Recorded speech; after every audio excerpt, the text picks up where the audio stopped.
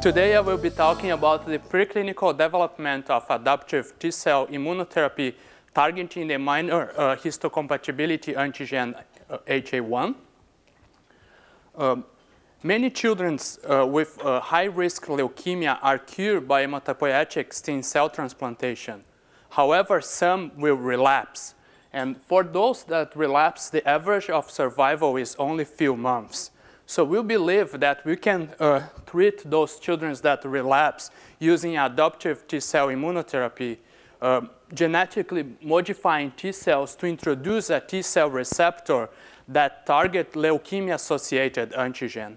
This leukemia-associated antigen can be a cancer-specific antigen, an overexpressed self-antigen, or a minor histocompatibility antigen. The focus of our work is in the minor antigens. But what are those?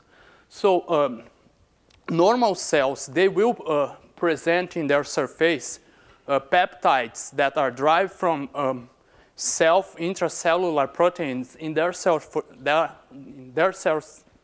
surface in the context of HLA molecules. Donor T cells will not recognize those peptides due to self and peripheral tolerance. In the context of transplantation, there is genetic polymorphism between donor and recipient.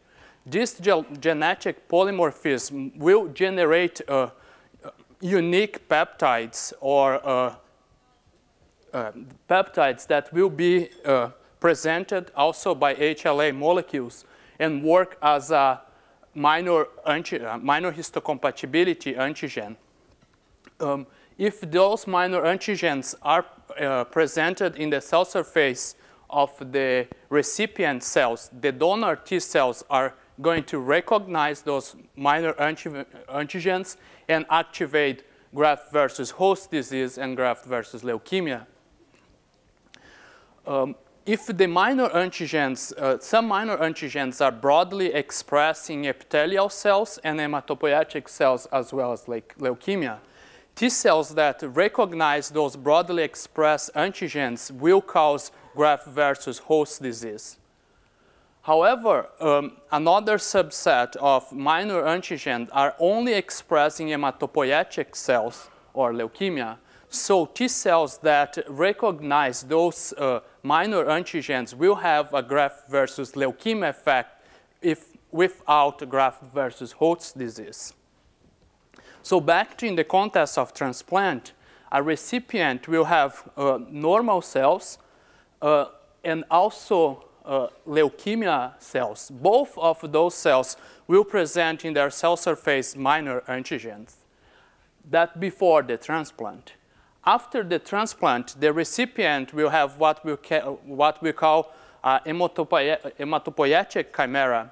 This hematopoietic chimera, it's formed by donor hematopoietic cells and recipient or the patient leukemia.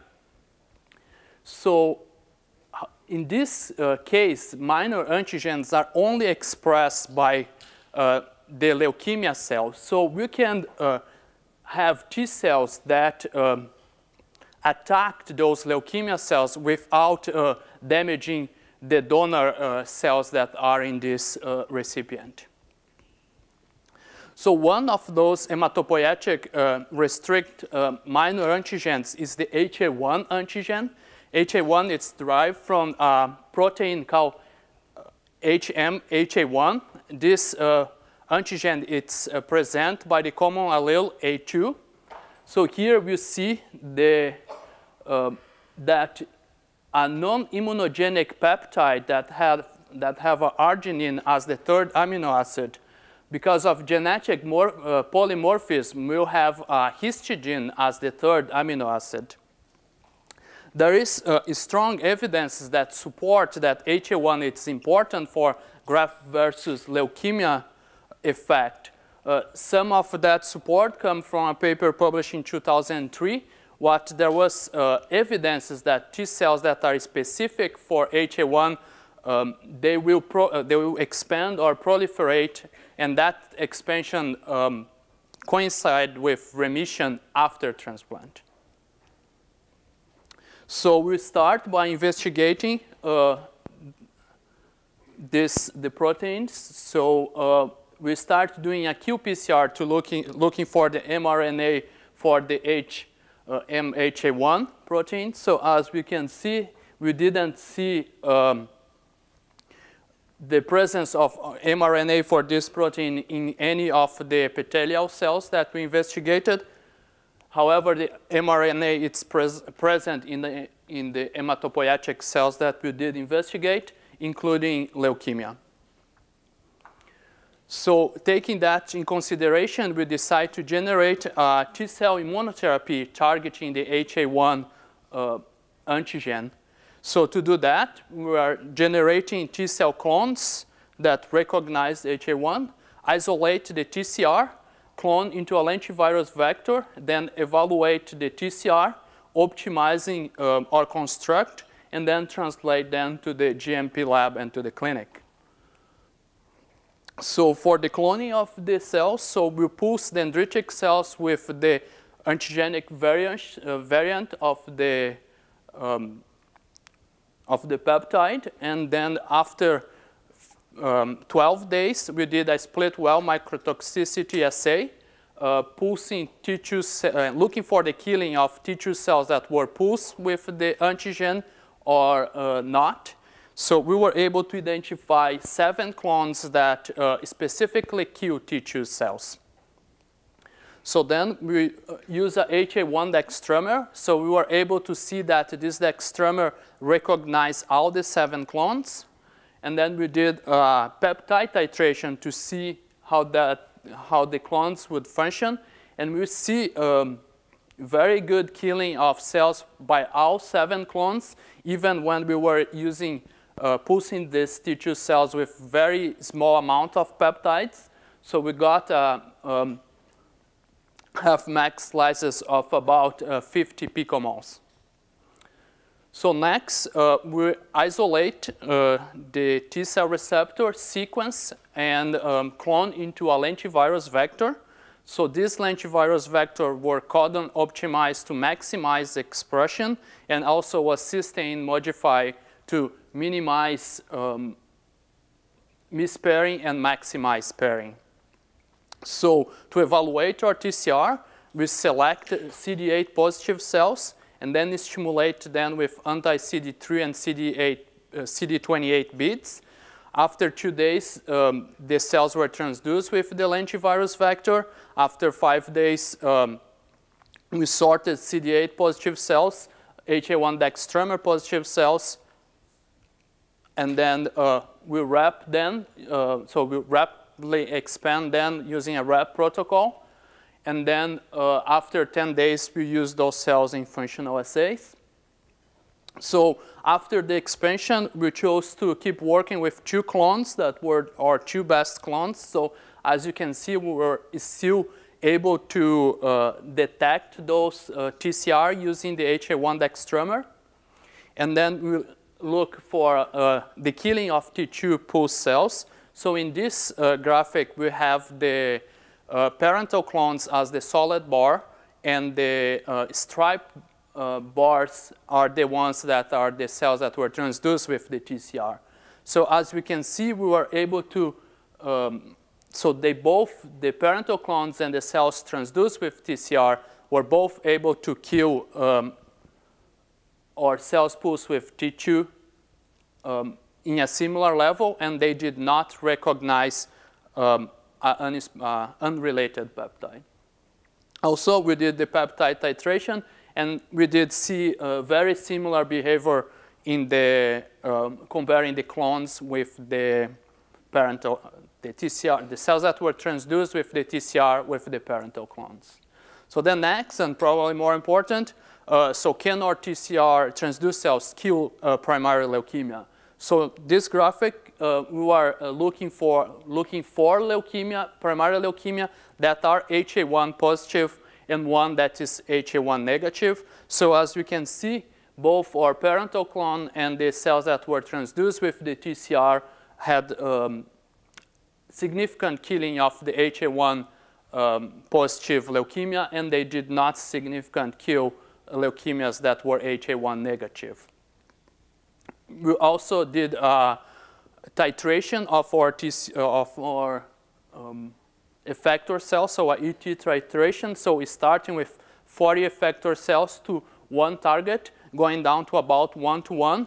And even in a 1:1 ratio, we will still see significant killing of our primary leukemia.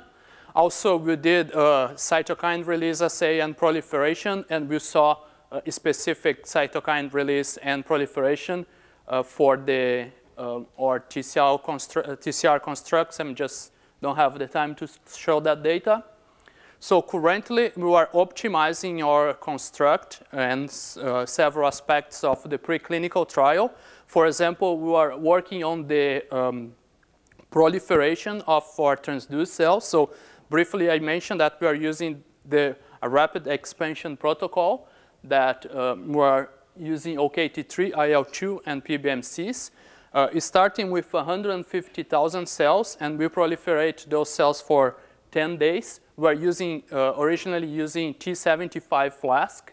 So after that 10 days of proliferation, we were able to recover 200 million cells, and that is it's more than 1,000-fold expansion.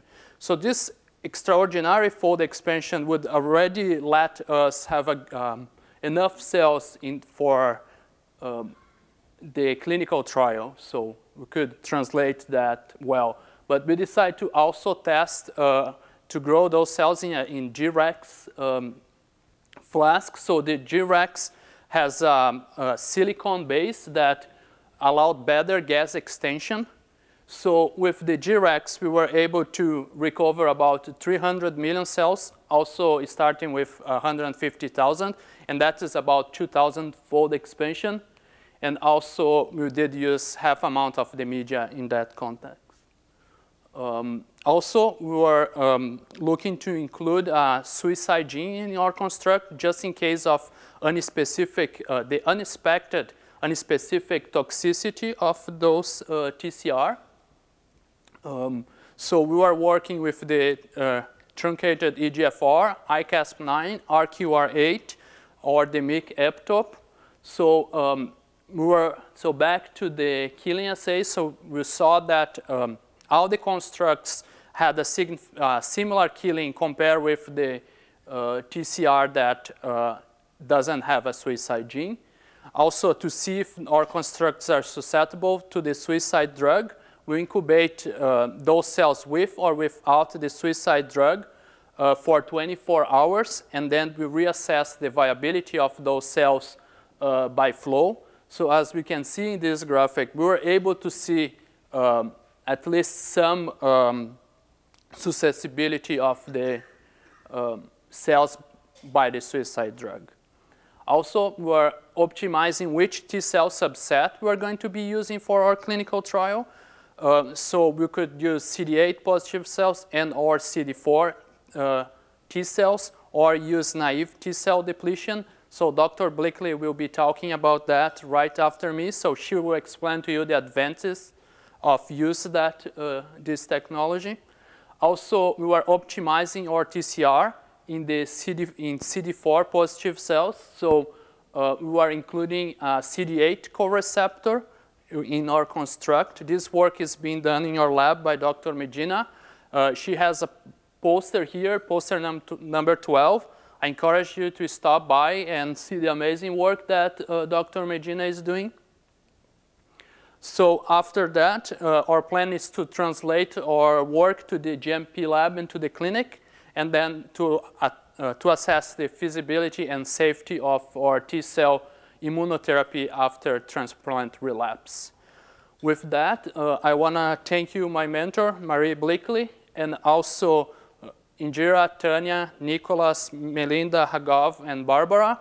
All this data, it's a teamwork. I'm just the one presenting what we have.